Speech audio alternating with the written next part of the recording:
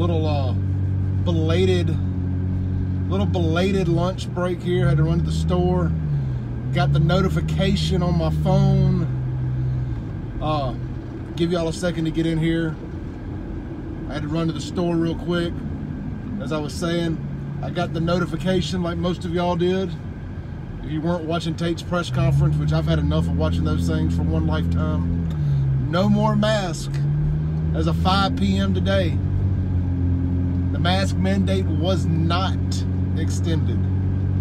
So kudos to that nonsense being over with. Now I'm sure if you live in a Democrat city like Jackson, that they will extend theirs. It'll still be required in the city, but it will not be a state mandate.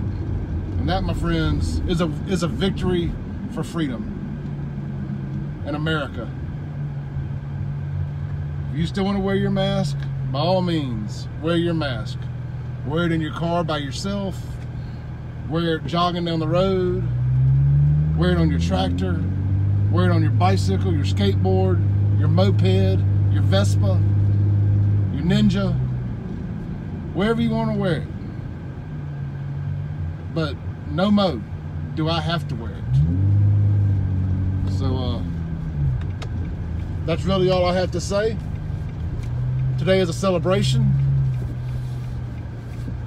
of freedom from those damn masks. And I do not find it coincidental at all that it's the day after the first debate, because everything's political.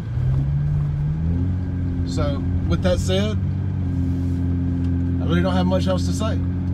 We'll be live tonight around 9:30. We will have a big show for you, and lots to talk about. Very bad day in Jackson, Mississippi, other than no mask statewide. We had 2 murders before 10 a.m. That is a bad start to the day when folks are getting murdered before lunch or any time. But it just leaves a lot of time in the day. That puts us at around 95 or 96, depending on who's counting. And the record is 97 in 1994. So nothing good can come from that.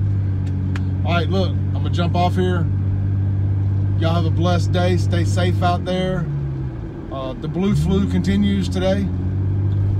So again, be very safe out there. Face masks should be the least of your concerns. Y'all take it easy. Peace out.